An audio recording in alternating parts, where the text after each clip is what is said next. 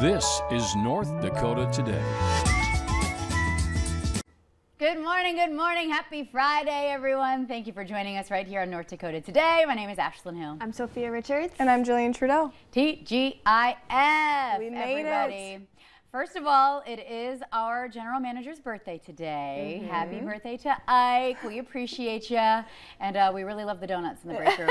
Yeah, exactly. Yes, I had one with pink frosting, and now I don't know if it's my lip gloss or the frosting on my lips. It was so good, though. Either way, we are in a celebratory mood, also because it's Cinco de Mayo. Happy Cinco de Mayo, everybody. The 5th of May marks a day to celebrate Mexican culture, but not to be confused with Mexico's Independence Day, which is September 16th. So we'll have to look forward to that and celebrate then as well.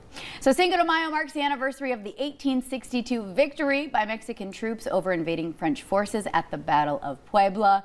But right here in the United States, this date is largely seen as a celebration of Mexican-American culture, stretching back to the 1800s. Now, typical festivities, as we all know full and well, margaritas. Just kidding. It's always Mexican food, right? We always want to get right into the great food, the great drinks, but more than that, it's the vibe. It's the cultural appreciation. So that includes street food, block parties, mariachi competitions, and whirling dancers wearing ribbons and braids and bright ruffled dresses.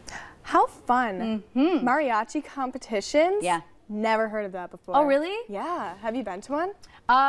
Sort of. Oh, yeah, that sounded ominous, didn't it? No, back in Michigan, we would cover a lot of Cinco de Mayo festivities. Oh, fun. And in Saginaw, in my market, we had a Mexican heritage culture group who would always put on a parade and a big event. So it wasn't necessarily like this competition where they were out to get #1, but it would be multiple groups of mariachi performing at the events, and then they would have all this big food, all this big thing. It was always a lot of fun. Yeah, absolutely. I mean, Dia de los Muertos. Yep, I covered that morning reporting way back when. The Day of the And Dead. yeah, Broadway Square always did something really cool with that, and it was really fun to see what the community would do for kind of the Mexican culture. It's great. We love it. Also, there's always restaurants that have deals for Cinco de Mayo. So. Right, yeah. Our Americanized version of celebrating is margaritas and tacos. You know. Either way, have a great day and stay safe. In other news, everybody, the world now watching as King Charles III's coronation approaches tomorrow. Charles ascended the throne when his mother, Queen Elizabeth II, died last year.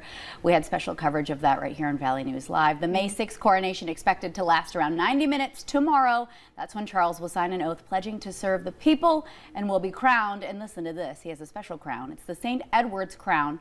And this marks the only time that the king will ever wear that specific crown in the coronation. Just so everyone knows, my script, my teleprompter is on this camera, so I promise I'm not trying to avoid you by not looking at my close-up. It's always a struggle with the three of us over here. Coverage begins tomorrow, our time though, Central at 4:30. We'll have it right here on Valley News Live as well as online. So if you want to wake up early and join in on the festivities, it's going to run for about 5 hours, you guys. So this is going to be a big morning and a big wake-up call if you're interested in participating in the festivities right from your home, right from couch. Absolutely. It's a big, really big deal. Wow, oh my gosh, it's Friday. I'm checking out already. It was a half a week. She just got back from Mexico. I know. It's a hard transition, okay? It would be. It is. We forgive you. Thank you. Thank you. I'm begging. But yeah, there was supposed to be a little video that was going to play during that script. That's why Ashlyn was a little bit not looking at you guys. But that was on me.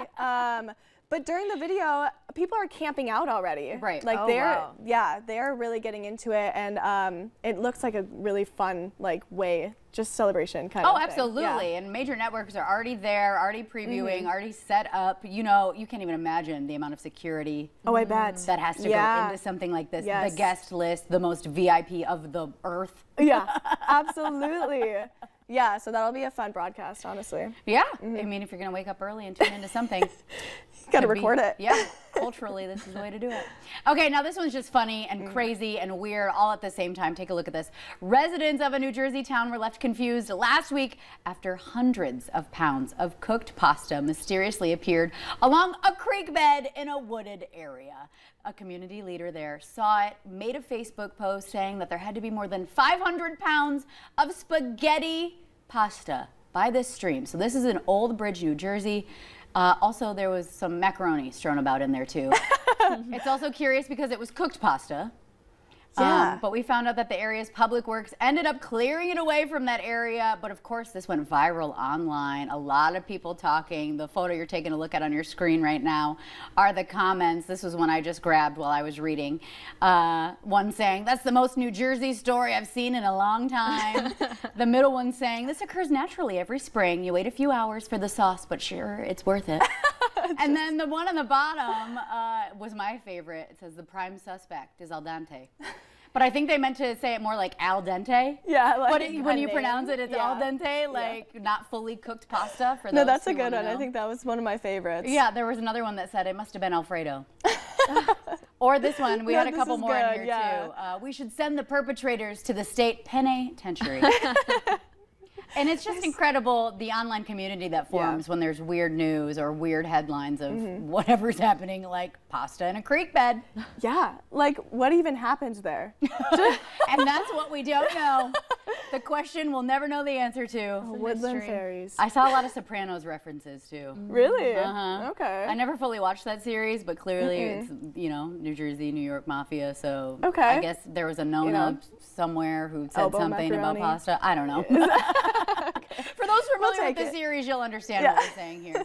But yeah, definitely a big talker, so you've probably came across that on your news feed somewhere. And the mystery remains.